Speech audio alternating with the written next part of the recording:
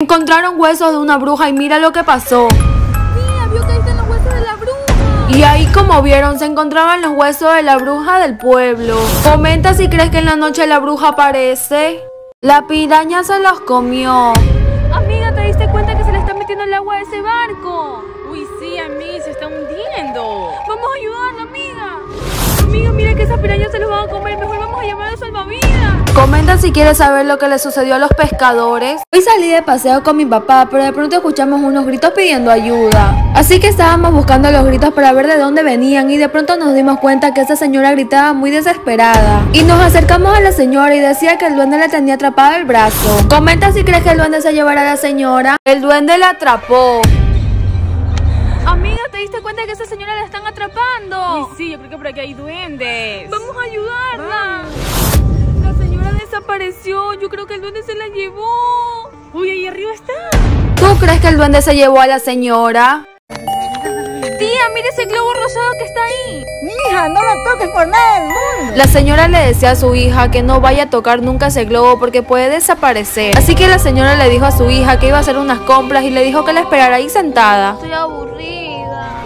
La niña se sentía muy aburrida, así que se le ocurrió ir a coger ese globo. Comenta si quieres saber lo que le pasó a la niña. La bruja que invocaba a los espíritus.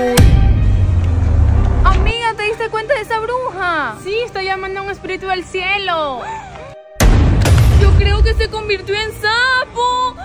Así que nos dimos cuenta que la bruja se había convertido en un sapo. La cueva del duende. Tía, mire, hay un hueco ahí y salió un duende. Así que ese chico se acercó con su tía y de pronto sintió que algo le jaló dentro de ese hueco. ¿Tú crees que es el duende que está dentro de ese hueco? Por jugar en este lugar se quedó atrapado. Tía, vio a ese niño que se quedó atrapado. Así que le dije a mi tía que vaya a ayudarlo y mi tía comenzó a jalarlo, pero no salía el chico. ¿Tú crees que este chico tendrá que pasar toda la noche en este lugar? La señora que atrapó a un espíritu. Papá, esa no es la vecina. Sí, parece que atrapó algo. Así que fuimos a preguntarle qué había atrapado y la señora nos respondió que era un espíritu.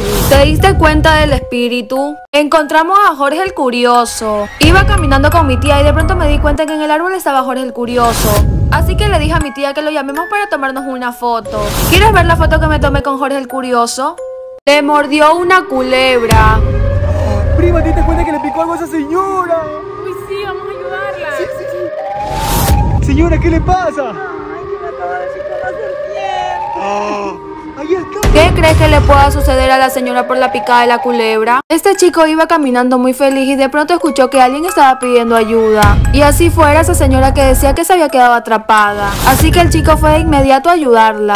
Pero la pierna la tenía demasiado atorada.